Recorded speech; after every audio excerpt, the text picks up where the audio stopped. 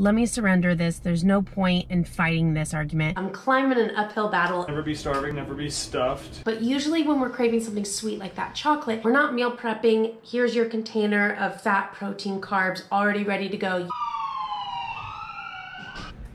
I gotta grab a cutie. Hey, see what you did there.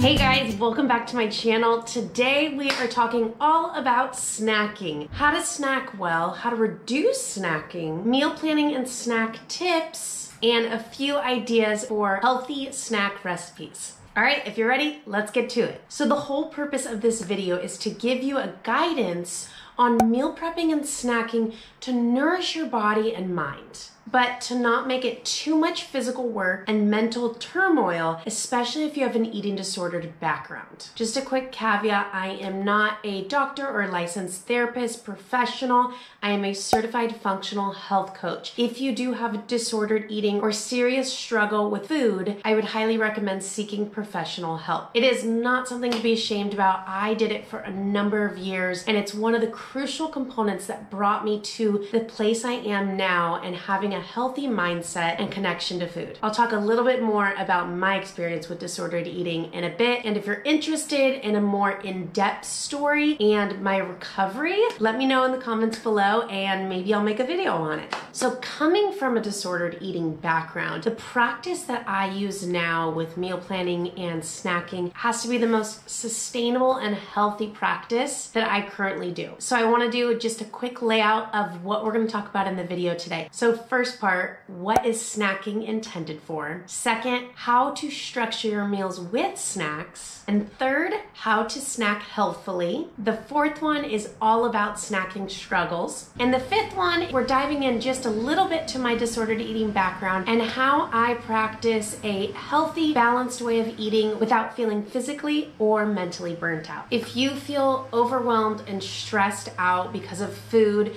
you're counting calories, you're tracking, you're trying to be healthy, you dive into the wrong foods, you're starving for half of the day, you're trying to do what's right.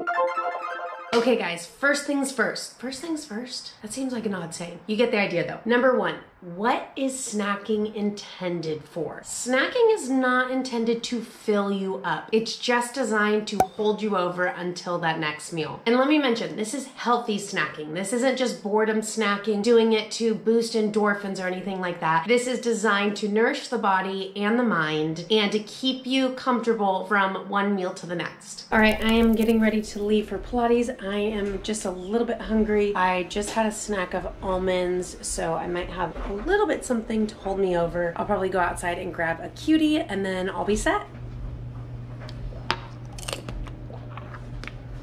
I gotta grab a cutie. Hey, see what you did there.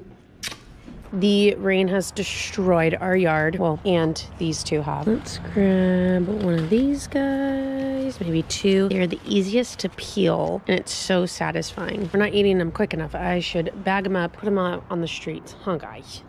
Do you like cuties? What is that? So number two is how to structure meals with snacks. So this will vary person to person based on your exercise regimen, your body makeup, and your hormone levels. But what I like to do is stick to 3 main meals with optional snacks in between. So I'll have breakfast, maybe a snack before lunch, maybe a snack before dinner, and then I have my berry bowl at night just to cap out the night, make sure I have good enough blood sugar levels. I run extremely low blood sugar levels, so I try to make sure that there's something in the evening to keep me balanced throughout the night. Now those snacks are completely optional. I usually do that if I'm just hungry and I can't make it to the next meal. Now here's something to consider. If you feel like you had breakfast and only an hour or even an hour and a half later you are hungry, there's a few things that you want to check into. One, are you eating enough food? And by enough food, I mean enough nutrient-dense foods. Are there plenty of vegetables, fibrous foods in that meal? Maybe you're hungry only an hour later because you're eating something that's way too small, and that's not gonna satiate you until the next meal a few hours later. So if you're having a breakfast that's maybe 2 hard-boiled eggs and a piece of toast with a tiny bit of butter on there, chances are if you're older than 8 years old, that's not gonna satiate you until lunchtime. My go-to when I am making a meal, I'm gonna make sure that I have all 3 macros. There's gonna be fat, protein, and carbs in there. I also like to staple the meal around vegetables. If I know I'm coming into that meal hungry, I'm gonna load it up with vegetables or fibrous foods to ensure I will be satiated after the meal. Another thing to check into is if your meal's plenty big, you're doing all the 3 macros, are you dehydrated? That is a huge reason for hunger, but in reality, it's actually dehydration. So making sure you're drinking enough water throughout the day so that you being dehydrated isn't going to cause a hunger signal. So one question I got on meal planning is how to do this without obsessing over food, calories, intake from hour to hour throughout the entire day. I'm gonna talk about this a little bit more in the last segment of this video on my experience with eating disorders. So chances are this is more of a mental component of the body and not necessarily a physical response to food. If that's the case, once again, I highly recommend talking to a professional and even doing some mindfulness and analysis of the body of figuring out, is this hunger? Asking yourself these questions, but I'll talk more about that at the end. One thing we do that significantly helped me stay consistent, not get over obsessed with the food, is we meal prep. And when I say meal prep, we're not meal prepping, here's your container of fat, protein, carbs already ready to go. We meal prep a large container of vegetables, of proteins, so that it's readily available when one of the meal times comes up. Stefani, do you have any tips on meal planning, snacks, how to do it in a helpful way? First thing I do, is ask myself, where's my protein coming from? Where's my fat coming from? And then carbs. I think about carbs less, but I do think about them. My biggest thing is never be starving, never be stuffed. And so I try to keep my, it depends on how many calories you're taking in throughout the day. And so, let's say to make it a nice round number, you're doing 2,000. So you would do, let's say 3 500 calorie meals and then 2 to 3 150 to 200 calorie snacks, which would get you right to your kind of caloric goals. 6.5 hours later. Find a balance of healthy to what tastes good and what you can realistically maintain, and find something that you can, carry on through life. I'm not a believer in fad diets. I'm a believer in lifestyle. And so find something that you can maintain for years or for the rest of your life that tastes good, it's good for you. What are snacks that you tend to go for? My first snack of the day is usually almonds. Second snack of the day is a protein bar, and third snack is similar to her berry bowls, but I don't do the almond milk. I do low sugar Greek yogurt with almond butter and raw honey. That's really all I snack on. The occasional carrots or whatnot, but usually the ones I just mentioned are my go-tos. Well, there you have it, folks, from the man, the myth, and the legend. Thank you, Stephen Wolf. My pleasure. Okay, guys, we are going... Do you like this drawing that we did? So I'm going to give you a little bit of insight into the fridge. We don't have anything crazy in here, but this is what the situation is. So I have a salad every single day for lunch religiously. So we have a big thing of lettuce. We keep, I made this in a video previously, but we keep stuff on hand. I throw it in a bowl with dressing, feta, and then Steven is really good about making batch amounts of protein. So all I do is just snip this up, put that in there. I like to keep fruit on hand. That's an easy snack. We have almonds here. We have our protein bars down below. And if I'm really feeling it, I will make some homemade popcorn, which is delicious. So easy to do. You just put that in a pan with some oil, heat it up. And you can use any kind of oil. It's not, the highly processed ones that are in those bags. So that's kind of what we do as far as snacks. So the third thing I want to mention is how to snack healthfully. Okay, so we all know this and we've probably all done this. You get a Costco-sized bag of snacks, bring it to the couch, and you are just mindlessly eating. Now, there's nothing wrong with doing this on occasion, but we don't want to get in the habit of mindlessly snacking. So an alternative way of doing this is if you want that popcorn or those chips, pour it into a bowl beforehand, put the bag away in the cabinet, and then bring that bowl to the couch. And there's some science behind finishing the bowl of chips and being satisfied when you finish it instead of endlessly going for this bag of chips that you want to finish. So an easy takeaway is if you are gonna snack, make sure to portion. And like I've said before, making sure you are drinking plenty of water and staying hydrated throughout the entire day. A lot of times our bodies are thirsty, but they'll send hunger signals instead and kind of trick you up. So make sure you drink plenty of water. And lastly, choose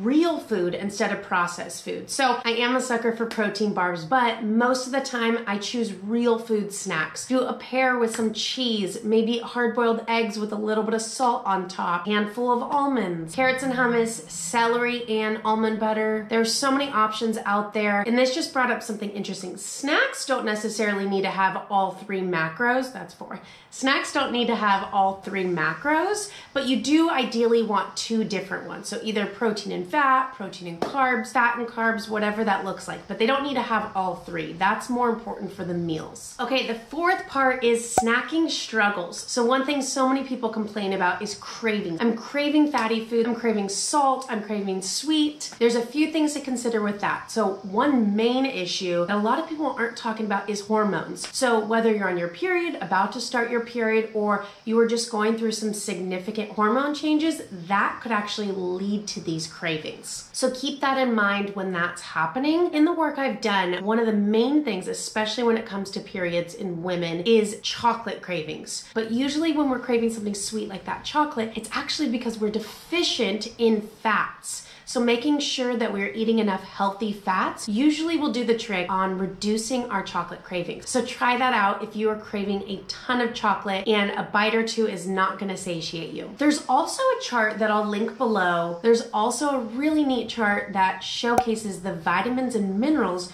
you could be deficient in depending on what you're craving. So take a look at the foods that you're craving, see if you're getting enough of those vitamins and minerals or the foods containing it, and perhaps that's where the gap is. And a simple enough trick, if you are craving sweet or salty, go for the real food first. Chances are, if you do that, it's still gonna satiate your cravings without having the excess junk from the processed food. So if you're craving sweet, go for fruits or even top something off with a little bit of honey. If you're craving salty, try putting a really good quality salt on a hard-boiled egg and see if that does the trick. Another question I had was resistance and temptation to snacking. And what I think the client was asking is this a temptation? Is this something that I need to resist, or am I genuinely hungry and need to eat food? So let's check things off the list and see what it might be. 1, water content. Are you drinking enough water? Are you hydrated? If you are, then let's check the next one. Have I worked out extra hard today or yesterday and my metabolism might be revved up? I might be hungrier than normal and might need a little bit of extra food. If that's the case, then try bulking up your meals until you are satiated. All right, don't mind the deodorant. It is what it is. We are heading to Pilates.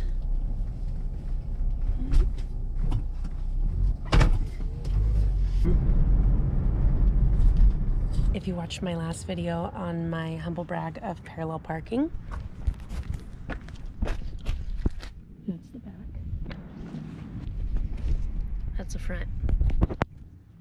I'd say that's pretty good. Another thing to ask is, have I been stationary all day and am I just bored? Especially with so many of us working from home nowadays and we're not distracted by colleagues coming in and out and work agendas, that it's easier for us to go into the snacking in reality because we're just bored. And after all of that, if you are still hungry, go eat something. And I would recommend eating something that's healthy because you're gonna find out, is this hunger or is this just a craving? And the final thing that I wanted to touch on was a little bit bit into my disordered eating and how I've came to this place with healthy and mindful eating. So I will say it's been years and years of work, of professional help, of family and friends helping along the way, and doing a lot of my own inner work. I was bulimic, anorexic, and struggled with overeating. Sophomore year of high school was really when everything started, when the anorexia and bulimia took over. Now, like I said, I'm not going to dive too much into the details of my story, but many years passed, was still struggling with disordered eating. Some major life changes happened, and I ended up switching from anorexia and bulimia to overeaters. And it is a real thing. It's not just, oh, I'm eating too much, you know, the generic person who just stuffs themselves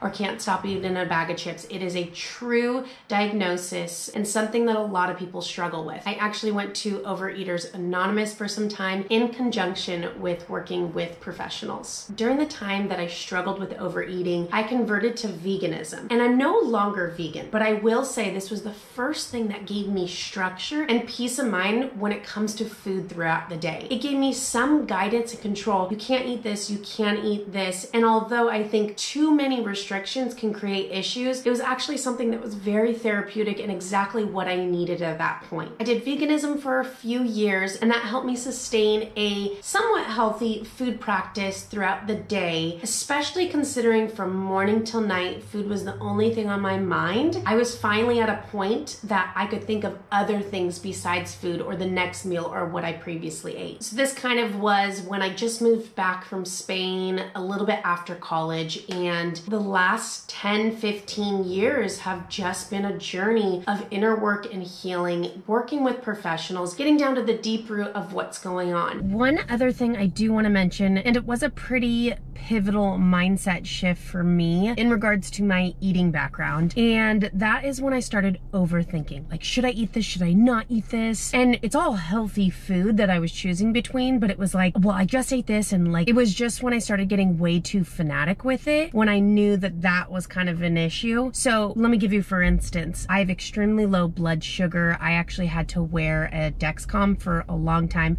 Shout out to you, Jenny, for getting that. That was like way before the days that anybody could just get a glucose meter, which I think should be readily available for everyone. Anyways, besides the point, my sugars drop really low. So I go into like the 40s, which most people go into a coma. And so at night, I need to make sure that I have plenty of food in my system, not too much carbs, but enough carbs. And I would lay in bed and I'm kind of hungry, kind of not, but it's been a few hours since I've had dinner. And I'm like, do I eat something? I don't want to, you know, and I was just overthinking the whole thing. And I was finally like, let me surrender this. There's no point in fighting this argument. Let me go have something small and then call it a night. And I started doing that. I started to kind of release this overthinking, and that has helped tremendously. So that might not be helpful information for any of you, but if you do have a disordered eating mindset, I would say that surrender really helped me. As long as it's healthy food and, you know, you can do a self-analysis like, am I hungry? Have I not eaten a few hours? Like, be realistic with those questions. But if it seems like a plausible answer to have a little bite of something, then it might be helpful.